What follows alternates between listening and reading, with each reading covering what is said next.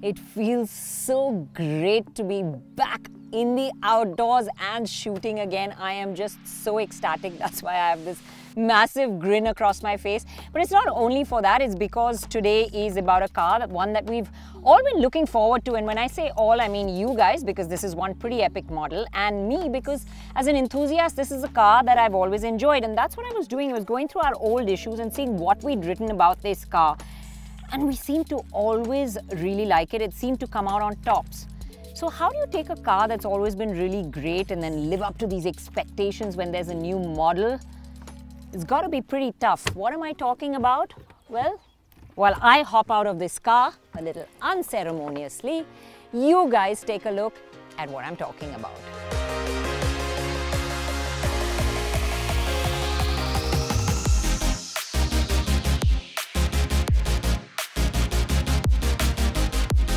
So this is what I was talking about, the all-new Skoda Octavia 2021. Why was I in the boot when I started? Because that was one of the strengths of the Octavia, and because this massive tailgate, thanks to the fastback design, and I'll get to the design in a bit, was giving me some really great shade. And you can open this boot. You have to get a bit, takes a bit of getting used to, but once you get the spot right, you can open the boot hands-free as well. And it opens up this massive, massive space. I was small and could fit in there, but trust me, I mean, I think 2 or 3 people could actually sit in there and have a little bit of a picnic. It is that massive. You get 600 liters of boot space. And when you flip the seats down, that opens up to a massive 1,555 liters. Now, for some of you SUV fans out there, thing to know is that this is more space than you get in SUVs of the same segment. Price point. Yes, there has been a lot of chatter as to what the price of the new Octavia will be, and we expect it to be priced at 25 to 30 lakh rupees. Now that is a lot of money for so much car. So apart from this massive, massive boot that can compete with any SUV, what else will you get? Well, that's what we're about to find out, and let's start with the back seat. But while you are on the outside, let me tell you everything about the design. Every body panel is new, and it brings the styling more in line with Skoda's current design language. All the lines seem to draw you into the nose when you view it from the front, where there's a wider, typically Skoda grille surrounded by chrome. The grille is flanked by sleeker bi-LED lamps instead of the older split ones. A strong shoulder line, contours on the bonnet and etched flanks are all there to add muscle and speak of the legendary tough build Octavias are known for. The bonnet slopes down to the nose and the roofline tapers over in a fastback style, giving it a really sleek silhouette. What is a bit jarring are the 17-inch alloys that look a bit overdone to me. You do have different ones on the style variant, and these are the ones that you will see on the LNK. Yes, there will be 2 variants of the Skoda Octavia. The split LED lights at the rear are quite striking, and the bold Skoda lettering sits across the boot lip. Now, you do get a bigger car. The dimensions have grown. It is 19mm longer and 15mm wider than before, and it is also more aerodynamic than its predecessor. Do those millimeters translate into more backseat space as well? Now, there may be more space, but in the back seat, it doesn't feel drastically different to the earlier Octavia. However, it still is a very spacious back seat to be in. As you can see, there's loads of leg room. You can even stretch your feet out underneath the seats in front. So yeah, you can get very comfortable over here. What has changed drastically is these seats. They're so well contoured, they're nice and soft. There's a great leather and suede finish. So yeah, the seats have become far more comfortable than before, and even the recline angle is much better.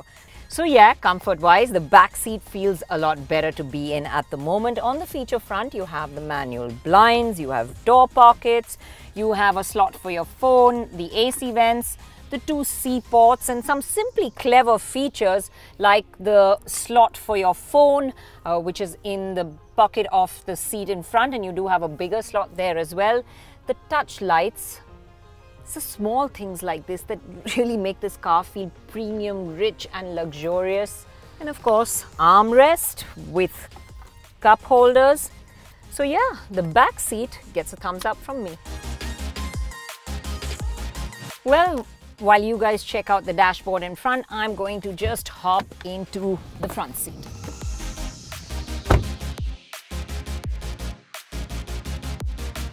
It is a minimalist interior, and those used to the flash and drama of the likes of the Koreans may find this a bit underwhelming. But I love this sedate but stylish appeal. Look a little closer and you will find a rich European build quality and premium materials with a feature list that is quite long. Let's take a look.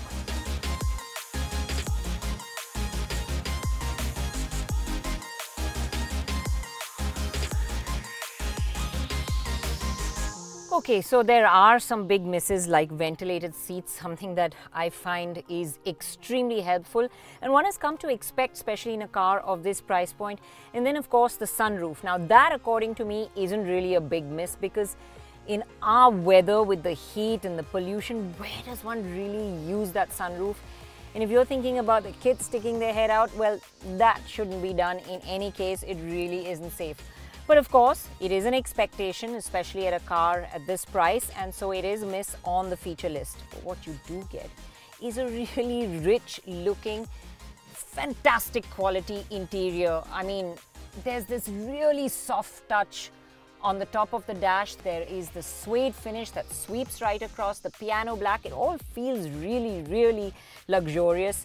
And then I like the way that the infotainment system is really inset. It doesn't go above the dash line, so it doesn't hamper your vision, even though it is a standalone tablet. You of course have the slider bar to adjust the volume, which means you don't really have to take your eye off the road. You have the virtual cockpit, which has, all the information and a variety of settings over there. This beautiful two-spoke steering with the floating. I mean, it is a really, really nice design. And of course, you have the steering functions, you have paddle shifters as well, lots of storage spaces for practicality, cup holders. Everything has a really nice finish to it. Everything has a rubberized bottom. The pocket doors are felt line as well, so you can see where the money has been spent on this car. It does have a button bar below the infotainment system for easier access to functions, which is always good. The only thing is when you need to use the fan switch, you have to, it's like a 3 or 4 step, because you get into the climate and then every time you restart the car, it goes into smart AC, so you have to get it into the classic version and then access the fan. So yeah, that's a bit of a bummer. There are other nice touches like the backlit C ports. And there's also the wireless charger, which is in a nice and spacious cubby hole, which is easy to access. The front seats too are well contoured and comfortable. And also, here's something that's different. The gear lever, it isn't really a lever, it's just a rocker. And that's because this is shift by wire. What that is, I'll tell you in a while. But for now, let's get going, shall we?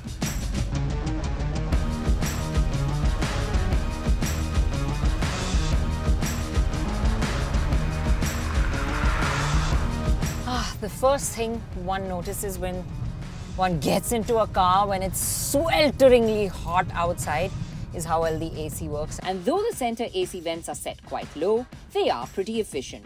And I have to say this one is cooling me down pretty well. With a massive range of seat adjustment, it's really easy to find a good driving position. Visibility is really good. It's a nice wide glass area.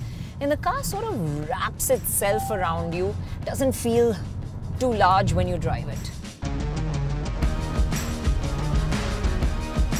To power the Octavia is the 2-litre 4-cylinder TSI seen in the Skoda Superb with 190 HP. This comes mated to a 7-speed DSG that adapts to your driving style and for the first time is shift by wire, as I said earlier. Now, what shift by wire means is that there's no mechanical or physical linkages between the lever and the transmission. It's all done electronically. What else is done electronically is the parking brake. So that's changed too, and it all frees up a lot of place in the central console area because no longer do you have a big lever or a handbrake lever. So that's how you get this really nice big wireless charging pad right up here in front, which is very easy to access. Now, while we are talking about the gears, foremost, the gearbox works really smooth, it's easy, shifts come well enough.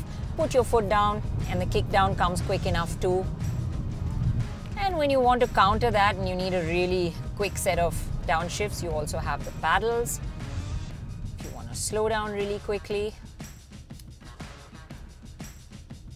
Now, where the gearbox sometimes gets a little bit snappy is when you're at low RPMs like this and you want a sudden move on and you put your foot down, it kind of snaps into a gear.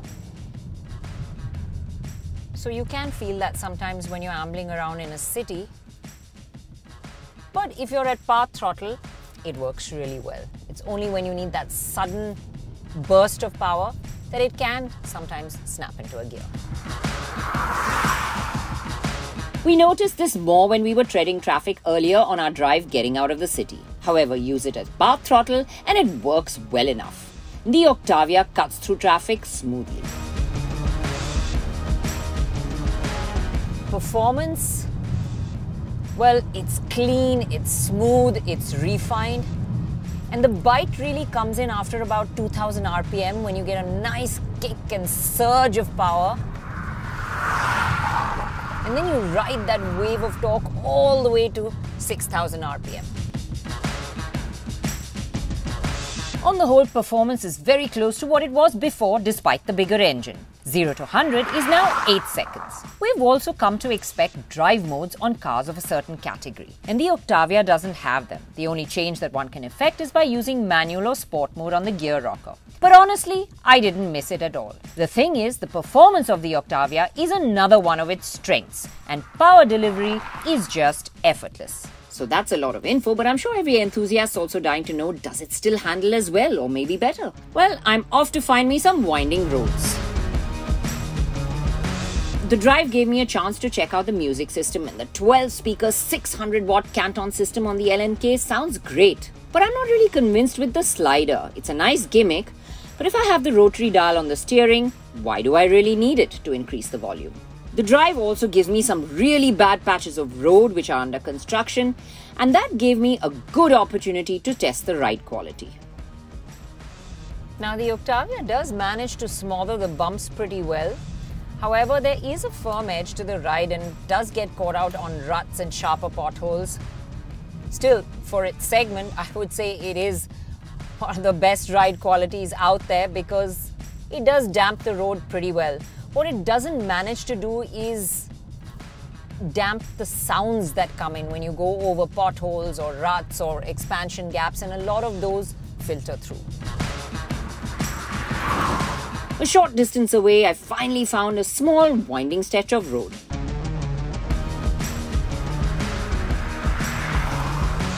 I really like this two-spoke steering. I mean, it is very nice. And it gives you a nice heft as well. It's light and easy in the city, but when you're cornering and you're at higher speeds like this, it feels really connected and planted.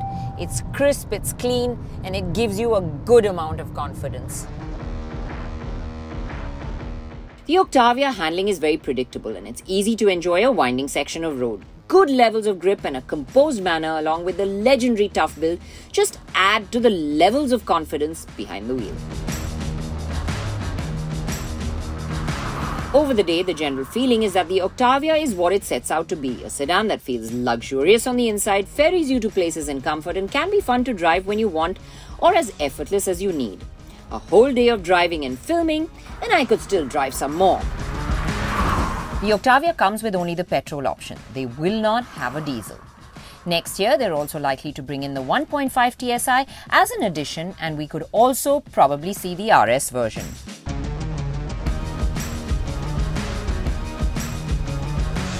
Fact is that there are not many sedans in this segment, especially ones that are fun to drive and have a cabin that could easily be mistaken for a more luxury premium sedan, especially if you hide the badge on that lovely two-spoke steering. It does miss out on some features like sunroof and maybe ventilated seats and drive modes, things you expect when you buy a pricey car.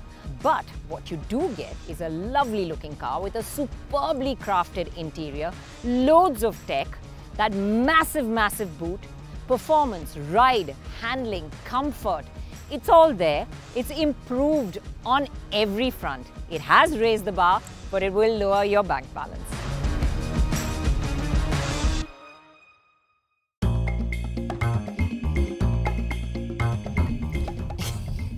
रास्ता इतना खराब है और उसके बीच में एक speed breaker.